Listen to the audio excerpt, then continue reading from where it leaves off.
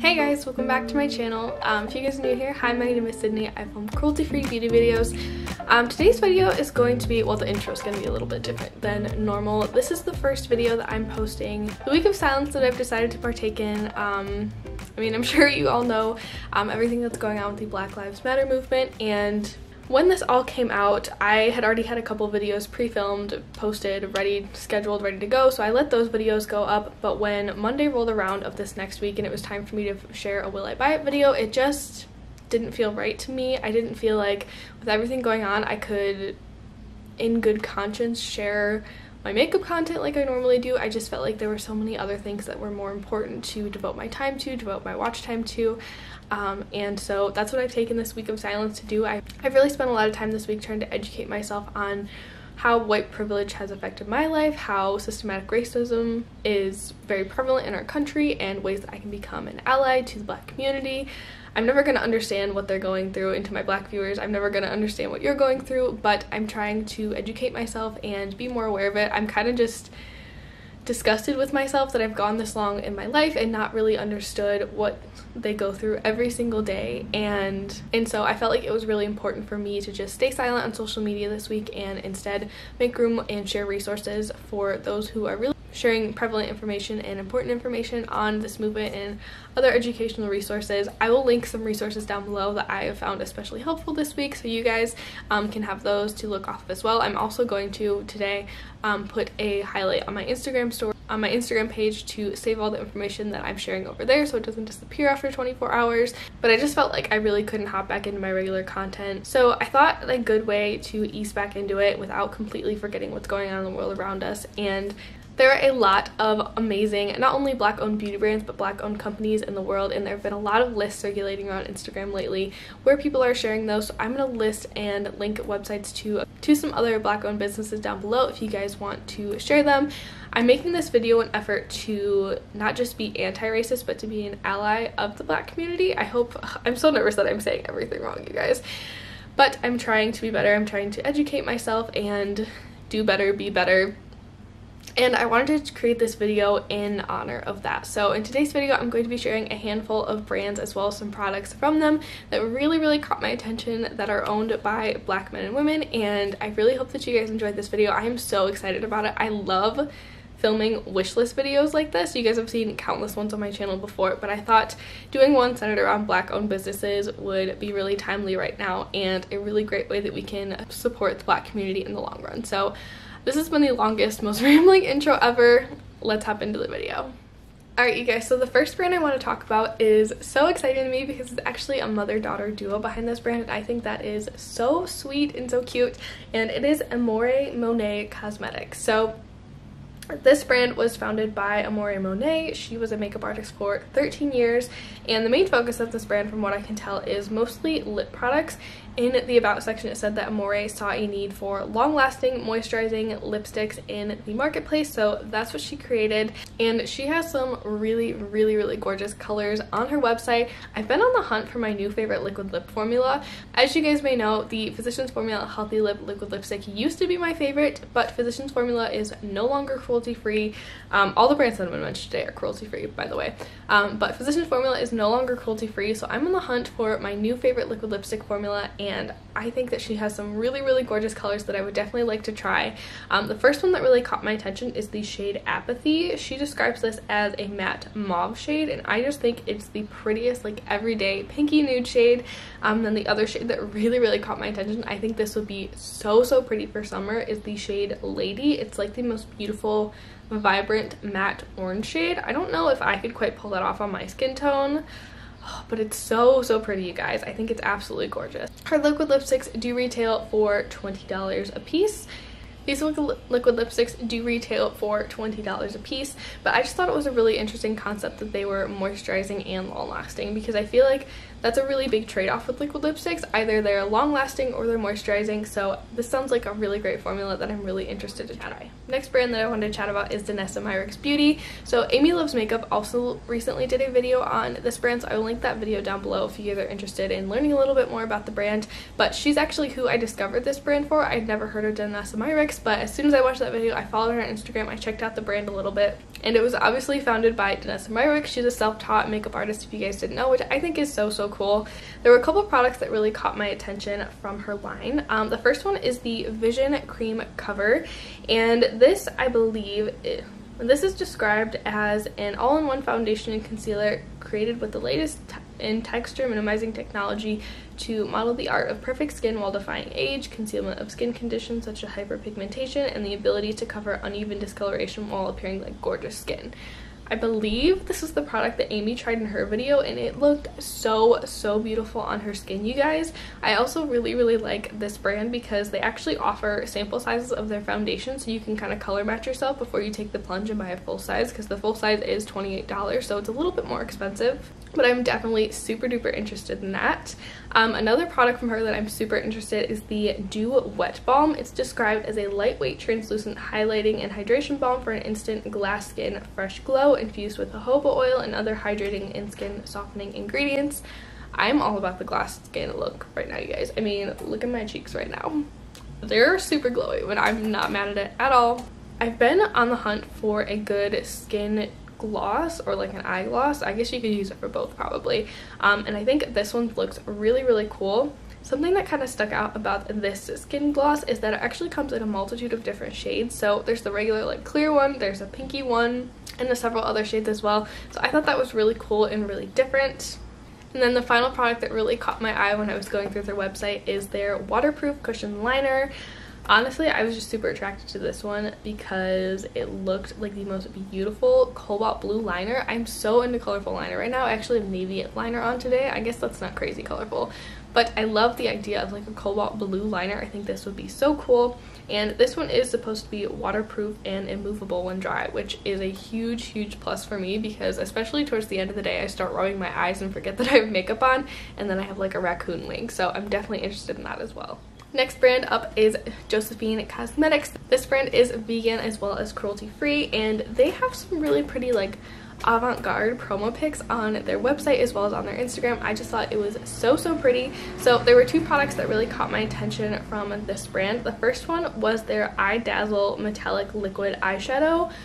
The promo photos on this one totally got me, you guys. Look at how beautifully metallic and textured that looks. I'm just drooling over it. And then the shade that caught my eye specifically is Giselle. It's like this beautiful berry tone. I love berry eyeshadow, you guys, if you didn't know that about me. I love berry eyeshadow, and I would love to have something that looks so foiled and metallic and textured in that kind of liquid eyeshadow form. I'm also really interested in their I Define 3, the waterproof eyeliner trio in the bright variety. I'm on a bit of an eyeliner kick, you guys. I never thought I'd say that, but I think I am, and I just really love the shades in here. Again, there's that beautiful bright cobalt blue as well as that really pretty berry tone and a purple. I think it's really pretty. Next up, we actually have a nail polish brand, and I'm really new to the indie nail polish world, so if you guys have any other indie nail polish recommendations, leave them down below for me. But this brand is called Nash & Pinot, and it's a 10-free and vegan formula nail company. Honestly, for a really long time, until like lights lacquer became a thing and kale polish became a thing, I wasn't even really aware that there were like super disgusting toxic ingredients in my nail polish, and I would really like from now on to invest in nail polish that doesn't have those ingredients in there. So I think that is really cool. This brand was created by Alicia Williams. There were a couple of really unique, beautiful colors that caught my attention, so I wanted to share those with you all. The first one is called Isavab. I feel like a dork every time I say that because that's just like not in my vocabulary, but it is the most beautiful like teal color. I feel like this color is so pretty for like summer and even into fall a little bit. So pretty, so bright. I just love it. I think it's so cute. And then Carpe Denim really caught my attention as well, partially because I just love the name. I'm a sucker for puns, and I love like a deep navy nail. I don't really have a true navy, at least not a cream navy. I have one from Kale Polish that's a bit more of a shimmery metallic navy, especially if I layer it over like a deeper blue shade, but I think that this one is so pretty. I'm a sucker for navy anything, so I would love to try this shade so much. And then the final one that really caught my attention is the shade Caramel Macchiato. This one specifically caught my attention because I know a lot of people really loved, I think it was called Peanut Butter from Kale Polish, and this one looks so similar. So if you guys were really into that shade, definitely check this one out. It looks super similar. It's like a dirty mustard yellowy shade, like mustardy tan shade. I think it's so gorgeous. These nail polishes do retail for $16 a piece, but they are absolutely gorgeous. This next brand I was really excited to discover because all of their products are actually formulated for acne prone and eczema prone skin. So if you guys don't know, if you haven't spent a lot of time on my channel before, I struggle with acne a lot. My skin's been better as of late, but I've struggled with acne for many years, and I don't usually go for makeup that's aimed toward acne prone skin because I'm like, well, I just wash it off. I guess I don't really need it to be like a treatment product and a makeup product. But I think that it's a really cool concept to have a little bit of skincare in there or formulate things specifically for acne prone skin. So of course the first thing that really caught my attention from Range Beauty was their True Intention Hydrating Foundation. I think this just sounds so good. I'm so into hydrating foundations right now. I feel like one big misconception if you have like acne prone oily skin is that you shouldn't wear hydrating foundations. It might be a little bit harder to pull it off, but I think hydrating foundations look really nice on the skin, even if you do have a little bit of texture, even if you are a little bit oily. There are some ways to get around that. But I thought this sounded so cool, and I thought a foundation that had ingredients that would be good for my skin would be much more impactful than like a blush that has good ingredients for my skin. So I was really interested in this one. They do have a pretty good shade range. It retails for $21, and I'm just really into that one. And I wanted to read you guys the claims really quick. So, why it's the one hydrating foundation formula that nourishes and protects the skin. Calendula and cornflower extracts have antibacterial properties to treat and prevent eczema and acne. Chamomile extract acts as an anti-irritant that soothes the skin. It contains kaolin, French clay, which keeps oils at bay. It has a sheer to medium coverage, which I am so all about right now, you guys. I love buildable coverage right now.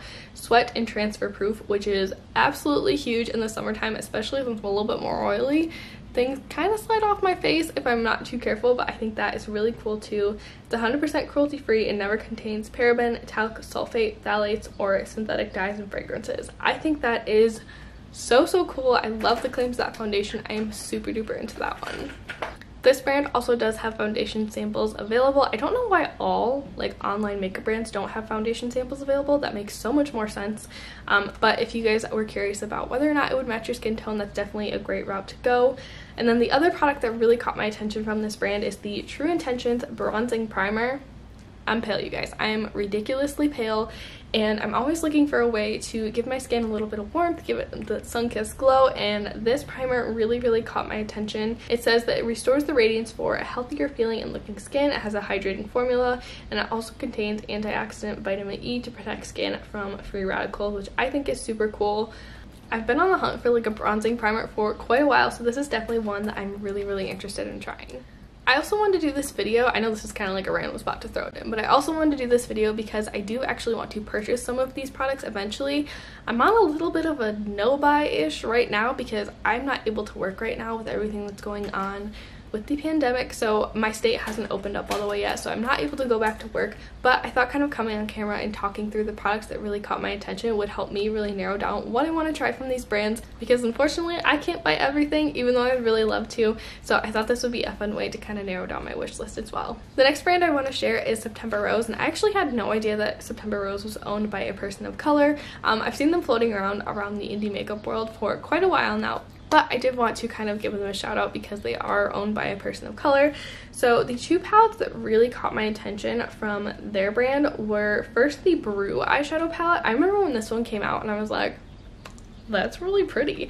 I feel like it's a fun take on warm tones. I see some like greeny golds in there, some really beautiful oranges, like that beautiful mustard yellow that we all love, and that gorgeous deep burgundy. I love this palette. I feel like it screams fall from the rooftops, and while I don't think I'll be purchasing it right now, if I'm looking for a new fall palette in a couple months, I might come back to this one. I think it is so beautiful. And then my friend Eyes of Alexandria raves about the Slush palette. I think this palette is absolutely gorgeous. It provides such a range of like rainbow tones, and I think that's what makes it really unique. I feel like a lot of rainbow palettes, they just like hit each shade one time and they're like, yeah, we're good. But I feel like this shade provides you pastel options, deeper options, and what I really like about this palette is that it has, like I said, those deeper options with those shades. So like, let's say I want to do a monochromatic like yellow or green look. I have the greens in there to do a super light green transition, a green outer corner, and just play with them and manipulate them in other ways that other rainbow palettes don't necessarily allow me to do. Okay, the last one I'm going to chat about in today's video, because I know this video is already super long, is the lip bar. This one is one that's been on my radar for quite a while. I just haven't gotten around to trying it, and this was kind of like my excuse to deep dive into the brand and really see what they had to offer. So the lip bar is actually a Detroit-based brand. If you guys didn't know, I'm from Michigan, so that was a really cool thing for me to see. They're sold online as well as in a lot of Target stores. I've never seen them in a Target around me, but I need to go find them in a Target, or they do have a flagship store in Detroit. So maybe I'll have to swing by there next time I'm in Detroit. But they are a vegan and cruelty-free brand. It was founded by Melissa Butler, and you guys, there are so many beautiful products in this line that I didn't even know existed. I'm so excited to share them with you guys. So the first one that really caught my attention was actually their everyday eyeshadow palettes. I've been on this weird journey where I'm like getting really into really tiny curated palettes, and they have some really gorgeous everyday eyeshadow palette quads. The one that really caught my attention was this one with like the purples and the reds and the mustard shades. This color story speaks to me so much. It's not really a color story that I would think to pair together, but I love the overall effect that it gives. I think it is so incredibly beautiful. I love how textured those metallics look. I haven't really heard much about the Lip Bar's eyeshadow formula, but I am super duper into these and I would really like to try them. The other product that really caught my attention was their Fast Face Skin Serum Foundation. I've been on the hunt for quite a while now for my perfect kind of light to medium coverage foundation that's like really mindless to apply, where I can just kind of slap it on, blend it with my fingers or a sponge and run out the door. I did try the ColourPop Pretty Fresh Tinted Moisturizer. I think that broke me out though, but this one I am so into. It retails for $28, and it's a skin serum foundation infused with hyaluronic acid for skin that looks like skin. Comes in with a built-in brush for your convenience. I know some people are gonna be like, oh, there's a brush built in, that's gross, but I actually kind of like it. I think it could be nice for kind of just applying the foundation but not necessarily blending it in. When I use a super light coverage product, I tend to either go in with my fingers and kind of spread it out, or with a brush and spread it out, and then go in with this sponge to really press it into my skin. So I actually kind of like that. I love the claims of this foundation so much, and I'm definitely really interested in it. They have a wide variety of lip products, you guys. They have lip liner, they have lip gloss, they have liquid lipstick, they have regular lipstick. But the thing that really caught my attention is their lip gloss, and specifically the shade First Lady. And their lip glosses retail for $14 a piece, which is really reasonable in my opinion. But what's the coolest part about their lipstick is that they're actually their cleanest lip product. So they're super pigmented and 80% organic. 80% organic. I think that's really cool. I feel like it's kind of crazy that most lip products aren't 80% organic, because we are putting those right next to our mouth. I'm sure we're eating at least some of them. So I think that is incredibly cool, and I just love the shade of this gloss. It's like my perfect everyday neutral nude shade. And then the final product from the lip bar that really caught my attention is their Travel Bug Fresh Glow Duo. So this is a duo with a bronzer and a blush. I believe they're both a little bit shimmery, a little bit luminous, which again, I'm all about the glow right now. I cannot get enough of shimmery blush and shimmery bronzer. So for me, the shade that they recommend, I believe, for lightest skin is called Travel Bug. It looks like it's a beautiful kind of golden tone bronzer with a peachy blush. That's right up my alley right now. The compact is so beautiful. I know some people don't really love like face duos or like face palettes, but I am all about like a multi-step face compact type product. I love it when it's all right there, when I don't have to reach into something else. And I think these two products look really beautiful. This little duo does retail for $22 if you guys were interested in purchasing it. But that is actually the last product I want to talk about in this video. I hope that you guys found it helpful. I hope you found a couple of new Black-owned brands to support. As I said before, I'm going to list and link a couple of other Black-owned brands down in the description box. Well, it's going to be more than a couple, spoiler alert. But I hope that you guys will go check those out as well. I hope this is received in the way that I'm intending it to be. My heart has just been breaking over the past week and a half or so over what the Black community has to go through every single day, and through educating myself and becoming an ally of them, I really hope to change that and change the systematic problems that we're having in our country. I feel like I'm just nervously rambling at this point, so I hope you guys enjoyed this video. I hope that we can all come together and really make the changes that need to be made, because really the reality is just incredibly heartbreaking. But I'm gonna stop blabbering on. I hope this video is not a hot mess like I feel like it is right now. I hope you guys are understanding the message that I'm trying to convey. I'm gonna stop blabbering on, and I'll see you in my next one. Bye.